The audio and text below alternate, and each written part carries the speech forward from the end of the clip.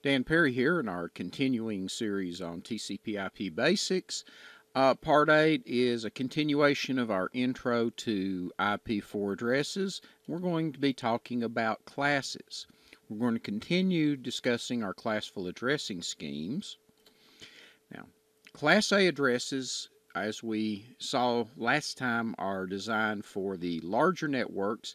The first 8 bits of the IP address represent the network number, and the remaining 24 bits are the host. The number of bits in the host portion, as we said before, determines the number of machines or devices or hosts that can be on a network. The generic term host comes from the Unix environment.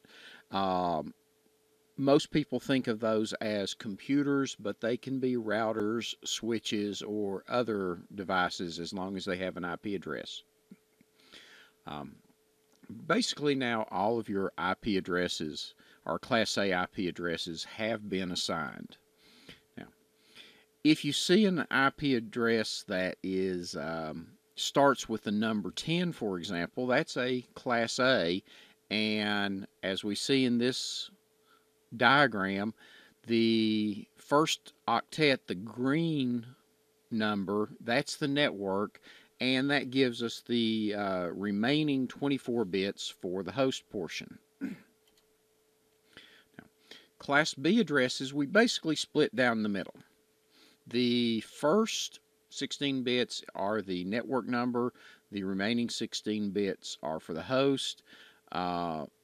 They are traditionally assigned to medium-sized businesses, maybe larger universities, smaller ISPs.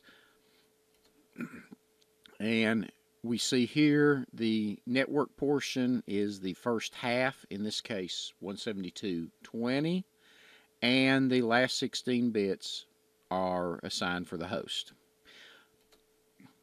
And then Class C addresses, we use the first 24 bits of the address for the network with 8 bits for the host. Small size businesses are typically issued those. I believe I said in the previous video that the school where I work, we have 8 Class C addresses issued to us, giving us 2,048 total IP addresses. There are more Class C networks than any other type due to the small nature of it. They're more plentiful. There are 256 IP addresses per network. Here we see an example of 192.168.32. The first 3 octets or first 24 bits for the network portion, with the last 8 bits reserved for the host. Now, when we talk about numbering of bits, we'll talk about a specific bit in future episodes. And when we do, we want to start numbering our bits at the left, and we start numbering at 0. So the leftmost bit is bit 0, the rightmost bit is bit 31, and for example, I'm showing bit 15. That is the last bit of the second octet.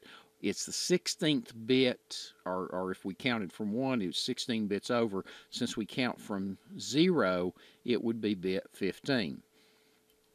Now, next time we're going to look at some of the reserved addresses that are used in TCP/IP and what they're used for.